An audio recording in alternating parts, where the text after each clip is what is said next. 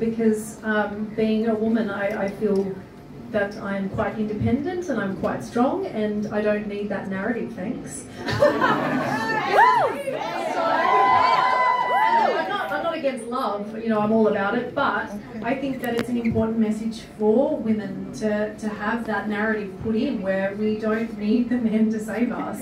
And I think that it's really beautiful that the two sisters save each other, really, and they both learn about each other, and they're very different, and I think that that contrast is really quite powerful, and everyone can relate, oh, I'm a little bit more Anna, or I'm a little bit more Elsa, and yeah, I just think that they support each other through love and understanding and compassion, and I think that that is what we need to be putting out in the world, so I'm very happy to be telling this story. Exactly, those are some wonderful themes, you know, to be represented on stage. Now, Olaf, actually, he's a representation of friendship, because he journeys with Elsa, or Anna, he helps her through her journey, and beyond this, what is your takeaway from Olaf that audiences may not know about?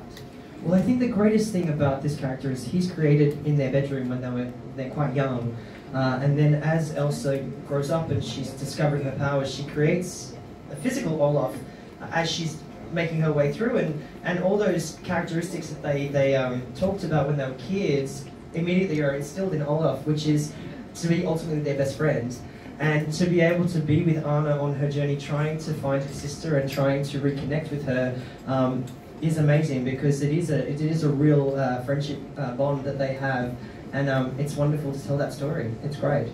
And I can see this friendship between you and Jemma as well. So fun to observe, and with Ben as well. So yeah, I like to see that there's so much authenticity coming on the stage. It's not something you're just acting out, but it's just a true representation of friendship. So you guys are really, really in for a treat.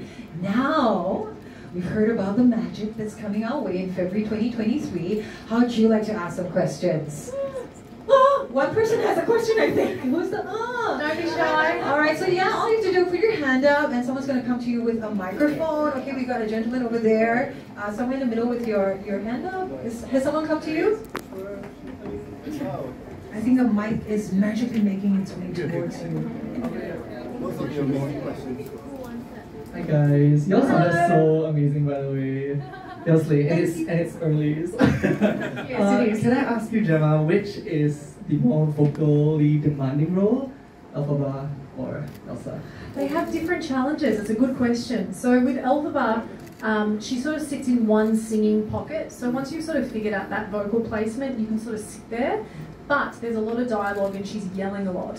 And so, yeah, so I would be very, very vocally fatigued, particularly in my speaking register, because I was constantly yelling. That was a challenge. With Elsa, it's a little bit tricky because I'm kind of sitting in between singing in my sort of head voice and then a mixed belt. And so it's kind of like I'm wavering in two zones. And that actually is quite tricky for a singer, because it's easier to sort of sit in one pocket playing one particular role. So I've very much been surprisingly challenged. I didn't even realise it until I started doing it. I was like, oh, this is sitting in a zone where I've got to do two things almost at once.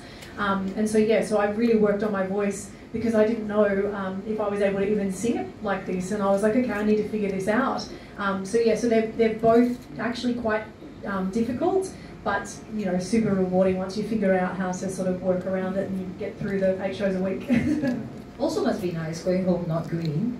I love not being green. Yeah, that was the hardest part for sure. You know, I could never get it off. You know, that paint off was quite tricky, right? Yeah, I could just have a shower at home like a normal person. Did anyone call you the Hulk or something? Yeah, people with point and stare. Yeah. All right.